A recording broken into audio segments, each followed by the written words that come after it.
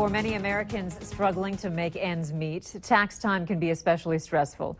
Valley News Team's Lisa Badeau has some important advice about a tax credit that often goes unclaimed, but could help those who need it most. A financial counselor helped Yvonne Meha file her taxes. She was able to get a refund of thousands of dollars last year by taking advantage of the Earned Income Tax Credit.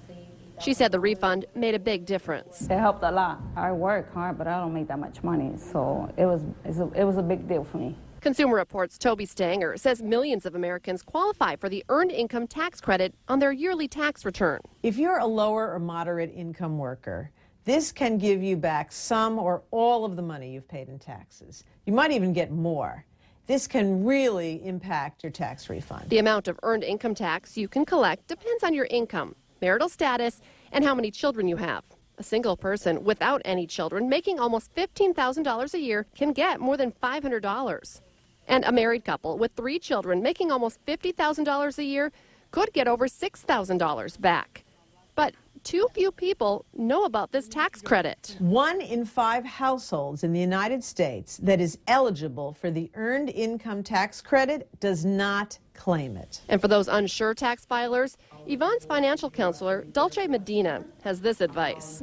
It is actually money that they deserve to get back, that's something available for them, and then they should actually claim it.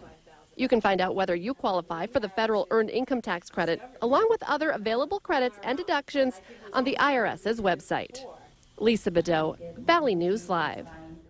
To file for the Earned Income Tax Credit, you'll need a Social Security number for you and all of your children.